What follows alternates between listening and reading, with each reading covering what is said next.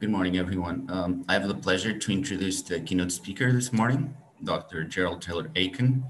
Dr. Taylor Aiken is a research associate at the Luxembourg Institute of Socioeconomic Research and also a Carson Research Fellow at the Rachel Carson Center for Environment and Society. He holds a PhD in geography from the University of Durham, which he completed in 2014 with a dissertation entitled The Production, Practice and Potential of Community in Edinburgh's Transition Town Network. This dissertation drew on qualitative, participative, and empirical research with 3 of Edinburgh's Transition Town Network groups and 18 of their initiatives in order to understand the role of community for these grassroots sustainability movements. Dr. Taylor Aiken has developed highly influential work on a transition network, and his article, Community Transitions to Low Carbon Futures in a Transition Towns Network, published in the Geography Compass in 2014, has been cited over 120 times. You can find his work in journals such as Environment and Planning A, Energy Research and Social Science, Political Geography, Antipode, and Environment and Planning C. Last year, he published an article in Cultural Geographies, co-authored with Benedict Schmid, called Transformative Mindfulness, the Role of Mind-Body Practices in Community-Based Activism, where he explores how practices of mindfulness are mobilized by environmental activists in Germany and the UK. His current research is focused on the role of community in a transition to low-carbon futures, particularly how community is used to understand, value, and relate to the environment. And he's also currently working on a book that unfolds some of these issues. His talk today is called Community and Climate Justice, Why Orientation Matters, and I look forward to listening to his speech. So Gerald, the floor is all yours. Yeah, thanks for the introduction and for the opportunity to give a talk like this. It's as I was saying before everyone was let in, it's a real honor. So thank you very much for that. I've been introduced, so I don't want to reintroduce myself, but you will have got from that introduction that my research is all around community. I'm kind of obsessed with this social form of community, what it means, what it does, and particularly how it's put to use pursuing environmental aims and objectives. I want to give some examples of the types of communities that I'm talking about here. And I will then try, my kind of aim today is to chart a new way to understand these types of community initiatives like the Transition Town Network, but there are many, many other examples of community that are available. And that's around this word orientation. So I want to try to talk about what I mean by orientation, why it might be helpful, and the benefits that this view can give both to the groups themselves, the communities themselves, but also for people like me, like a researcher who tries to understand what's going on there. Okay, so at the start, I'll give 2 examples of the types of community that I'm talking about. Here is a picture, hopefully on your screen, which is an initiative called BENU. And it's a bit of a play on words on the English phrase be new. It's a circular economy project, and BENU reuses fabrics, turns them into clothing, and then sells them. It's a not-for-profit company. It's a social enterprise, so they will employ people in the initiative who will make some of the clothes, and then these new shirts or other items of clothing are then sold, but all through recycled material. So their whole central purpose is around no waste. That's their kind of entry point when it comes to environmental issues, is getting rid of waste. And circular economy is a phrase that they will use quite a lot. I've used this picture here, not of the new building as it is just now, completely finished. This is from a few years ago when they were building it, because what you're allowed to see through the work in progress building it is how the very material fabric of the building embodies these same principles. So they've got like old shipping containers there that they've used, some of which have been covered up, but you still see some there that they're about to cut open and use as the entrance point to a cafe, what's currently a cafe just now. And then behind and upstairs, they have got the actual factory where they make the clothing themselves. The windows are reused, so discarded windows that would have gone to waste, and everything in the building fabric itself has been repurposed, reused in some sort of sense.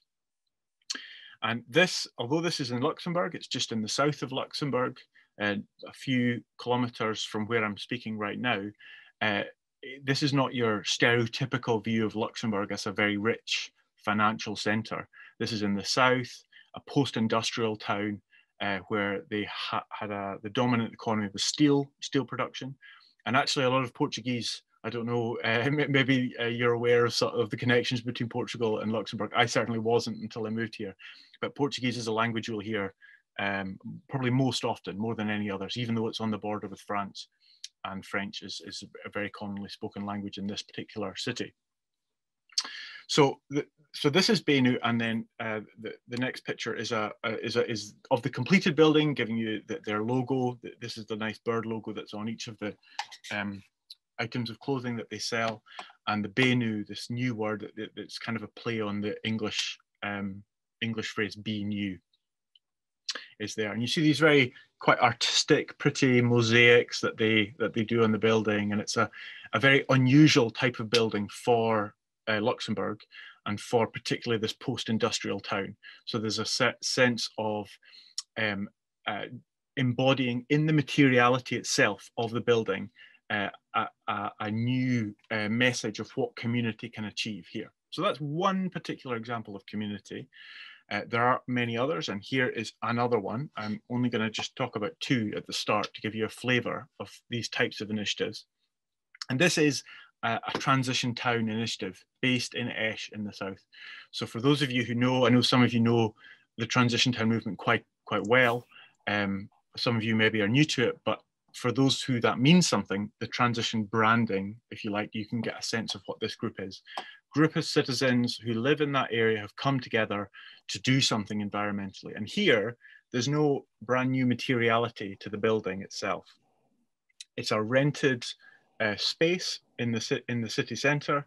It was empty, and they've used this space to create their own hub for their own community initiative. So you see in the bottom right-hand corner, there's a shop here, and it sells very typical things for the types of shops that are created by these types of initiatives. So fair trade coffee, grounds, you can get locally produced vegetables that you can pick up in this shop, fair trade chocolate.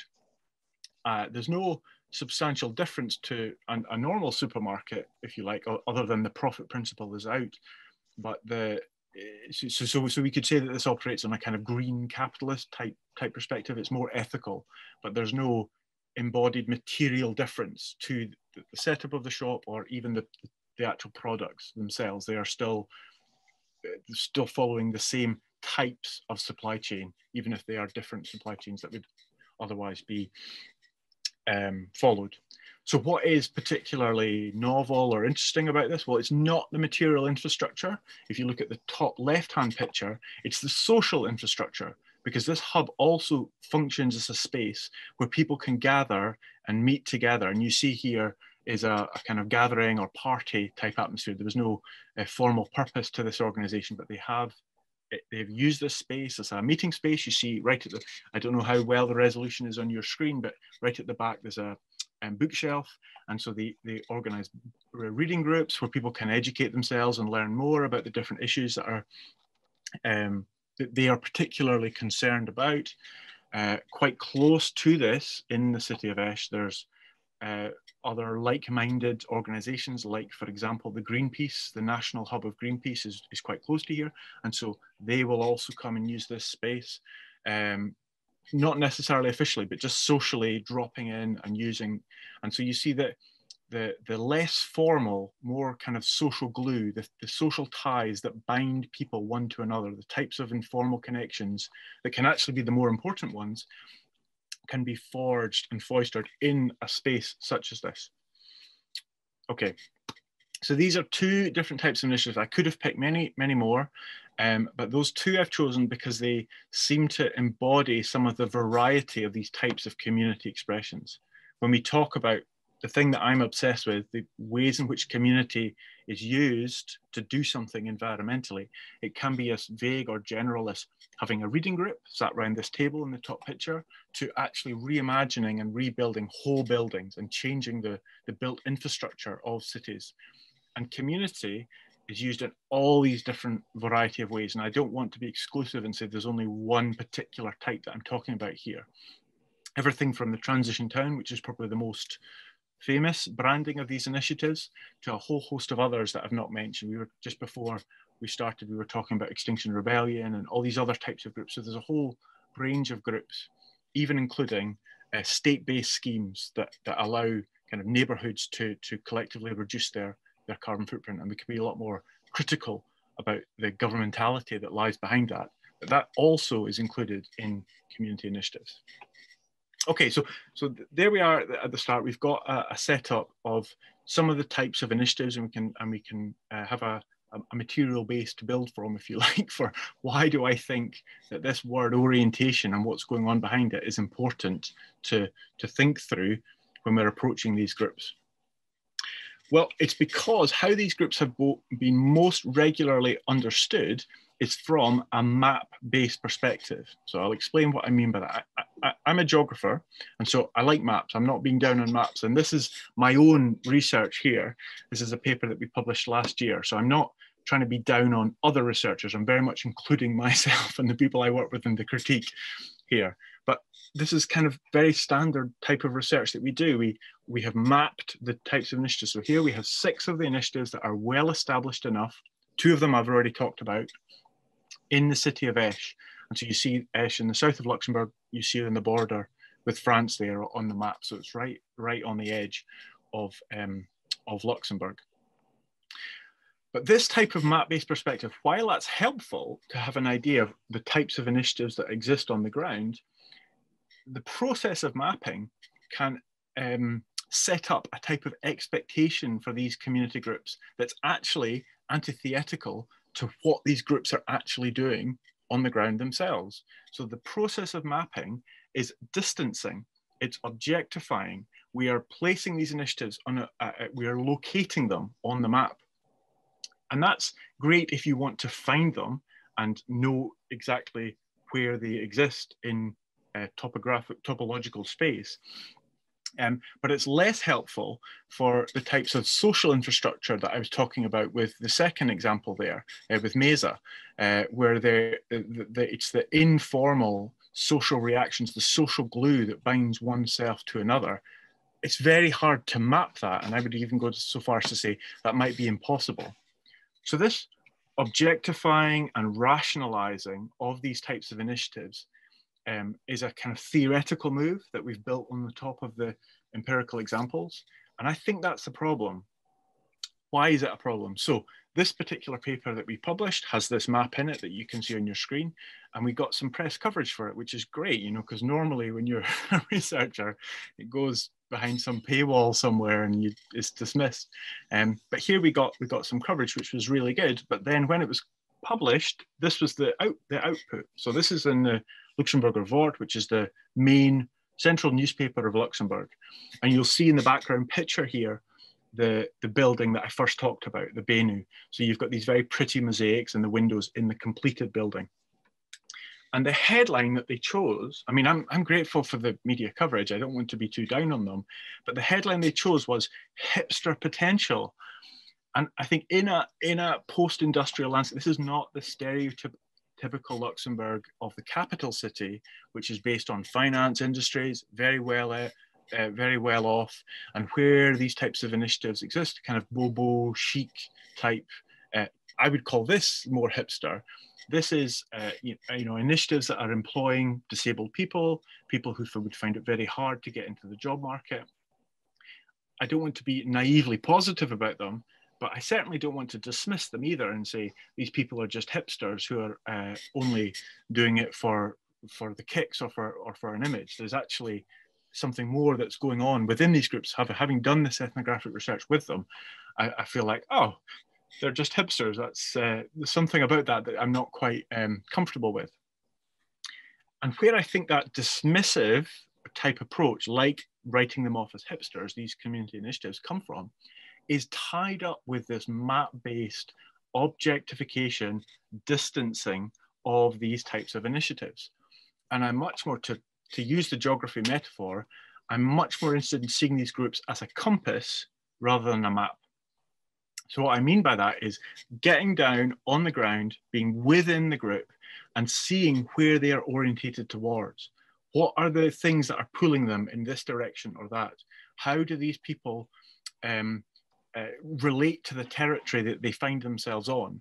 And that compass perspective, I don't want to say we only need compasses metaphorically rather than maps, but is so important to complement the map-based view, that on the ground sense of orientation. Where are they going? How do they want to get there? What are their hopes and dreams? Not necessarily where they are right now, because these groups can be really dissatisfied with where they are right now, especially in many of the topics that's talked about in this conference around the state of the world today. That is important, but where do they want to get to and how are they trying to chart their journey there? I think orientation is a great addition to have to this map-based perspective. Okay, I want to be a bit more theoretical now to that type of plea for compasses rather than maps. And to show my working, here's a book that's been really influential for me in thinking through these ideas. So this is Direction and Social Spatial Theory by Matthew Hanna, which came out, I think, 2 years ago. And reading this book has really opened up this perspectives on orientation, a lot of it based on Buddhist type thinking, so the way that the self is orientated. But there's nothing against collectivizing that and using that for community groups themselves, how collectives are orientated towards certain goals or objectives, ends and objectives. So I want to run through some of the more theoretical implications of this. So as I said, compass rather than a map. That's the take-home message. If you're going to listen to anything I'm saying, that's the take-home message for me. Compass, not map, to replace one geographical analogy with another. And how Matthew Hanna explains the importance of orientation is as he says, a non-contingent feature of human beings. So we are all orientated, and we have to be orientated towards something. This is kind of the great insight of phenomenology from Husserl onwards, is that to be means to be towards something. The question is, what are you being towards? And I think we can talk about community groups like that in that way as well.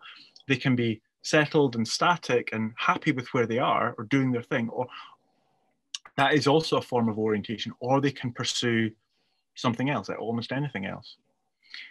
Why I find this really helpful is it helps, according to Hanna, explain dark social matter. And this for me is a great phrase. I think I'm going to be coming back to dark social matter more and more often, because that type of inexplicable aspect to acting together with others in pursuit of, well, anything, but for my interest, environmental aims and objectives, is very hard to rationalize, very hard to objectify, and very hard to put down and to capture, even in words, so even hard to verbal. And we'll all know this. There'll be certain groups that we are in that we just feel like we belong in, and it's not something we can necessarily find the words to describe. And so we use phrases like, oh, you just had to be there to describe a situation. And humor is often something that's like jokes.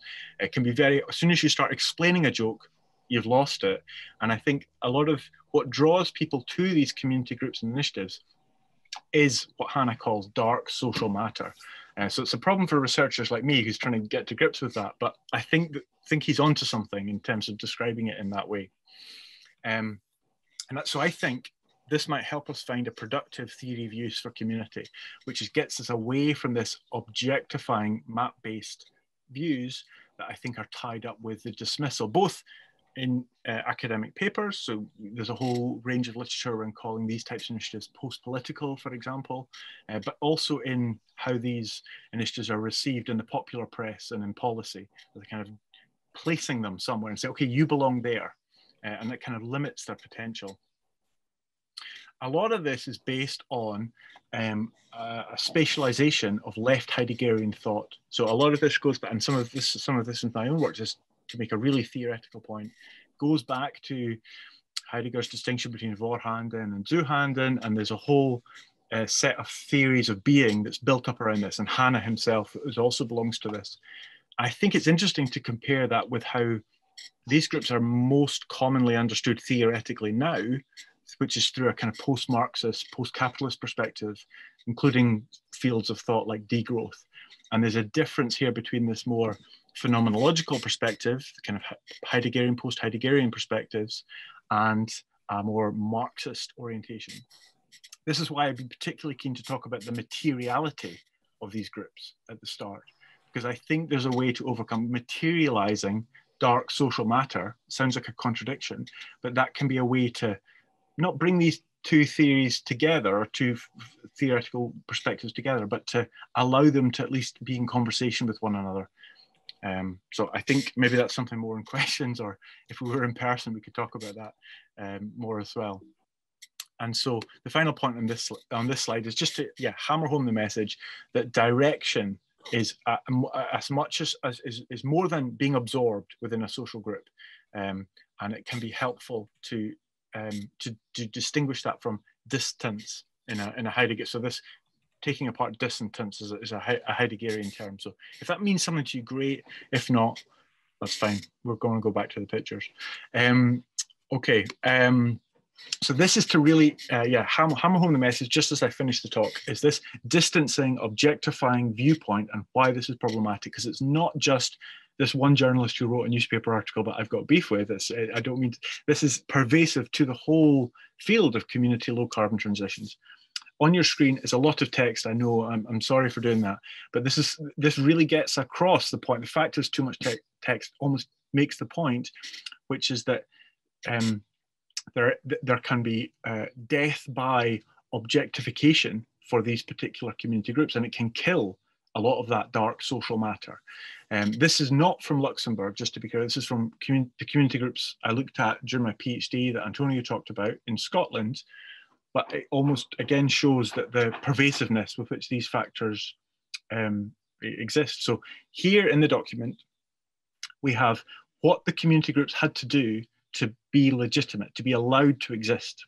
They were given quite generous funding from the Scottish government at that time, but they had to go through these hoops. They had to get a bank account. They had to nominate a treasurer. They had to make everyone's role, certainly in the board, quite official. Everyone had to have a title. They had to get a constitution and write down the objectives. I mean, it's an interesting relationship between objectification and objective in terms of how that works, certainly in English.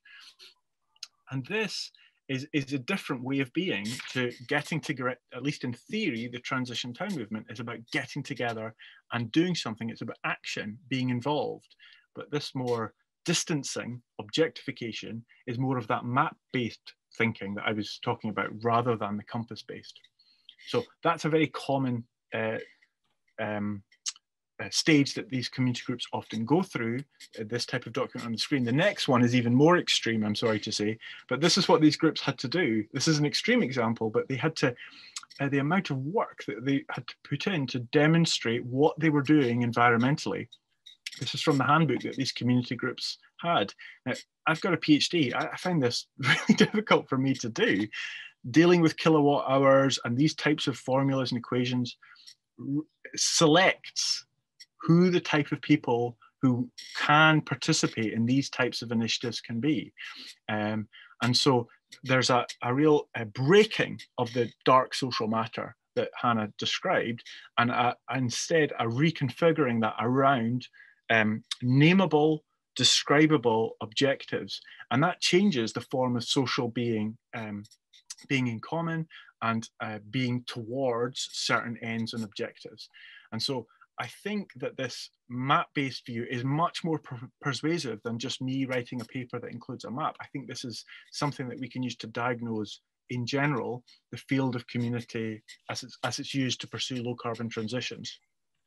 So my plea at the end of this talk is that we focus, yes, we use maps, they can be very helpful, but we focus as much on compass-based forms of understanding as maps. And so what do I mean by this? Well, here are some quotes from some of these interviews that I've carried out. If you look in the background of this picture, you'll see a very keen young researcher carrying out his research. And here are some quotes from the interviews that I transcribed from that research. So getting people to describe it's hard work dealing with all these bureaucratic structures like the text that I showed you in the previous 2 slide screens. What is it that keeps people involved, that keeps them putting in so much effort? Why do they want to join it? People gave me responses like, oh, how can I say it? And the point that I've been making, that it can be very hard, if not impossible, to verbalize exactly what it is that draws people towards certain social groupings, or why they feel called to answer environmental challenges through collective action rather than individual or participation in existing government structures. Somebody else said, it's sort of like swimming with the tide. And that, for me, I think is a quote that I keep coming back to. There's this sense that you want to do something, you want to achieve it, but it's just so much easier when you feel like you're part of a body, a social body, who are also going in the same direction as you. Somebody else described it as a knowing in your bones, which again is a way of trying to get a gesture towards a form of understanding that isn't limited by words or language. And the last one is, it's about complementing these different types of knowledges. So this person said it's the doing, it's the head, the heart, and the hand. So I'm not trying to set up a straw man and say head-based, objectified, map-based types of understanding are to be done away with, but rather to say complementing this with this more experiential, embodied forms of belonging to and with other people, that I'm calling orientation as a shorthand here, I think is a much needed perspective that we need going forward for research on these groups. Okay, so just to kind of list in bullet points the benefits as I see it for orientation, I think it pays attention to groups on their own terms, not ascribing language or a role to these initiatives, but it allows them to speak as much as possible, speak and act as they are as they're doing whatever it does. And again, the point, as I was going through different previews of this to myself, I was like, no, I don't want to be too down on the map. So complementing the map was something I was keen to hammer home. And it allows an insight. I think this is something that I want to more fully think through, but it allows an insight into the numinous. So this very uncertain perspective. And I think this is something that I know Antonio is publishing some work on, and that he also mentioned a paper we published last year on the role of meditation. So surprisingly, 2 research projects me and a colleague went into, not at all thinking about studying meditation, but it came out that these community group members regularly reported engaging in collective mind-body practices, from yoga to meditation to a whole range of other practices of mindfulness. That I think that's really interesting. What is going on there? That these types of perspectives that are so regularly seen as being individualized, so retreating into the self or taking time to peace out and to gather mental fortitude to get you through the day, or however people use these types of practices. This is way beyond my area of expertise. Seems to be used in a collective way for these groups and organizations who are very outwards orientated, who are trying to affect political action on the ground in the real world. And so this disjuncture between inner and outer, I find really fascinating. And I wonder if orientation, or an orientation type perspective, can allow that perspective to speak more than a map-based view. And so much more theoretically, as I touched on before, it materializes and historicizes what can be quite two different sets of literature on understanding theoretically what's happening in these groups. The one is what I've called left Heideggerian thought, and the other is the more post-Marxist. And I think I don't want to plant my flag on one side or the other, but I wonder if bringing these two together can help both see a way forward in trying to chart what is happening in these groups on the ground as they go forward. Okay, and the last point I think is in some ways the starting point for me looking through these types of perspectives is its openness to the future. It's against fixity, it's against actual locatedness as a final thing. Okay, this group does this type of thing and it belongs there.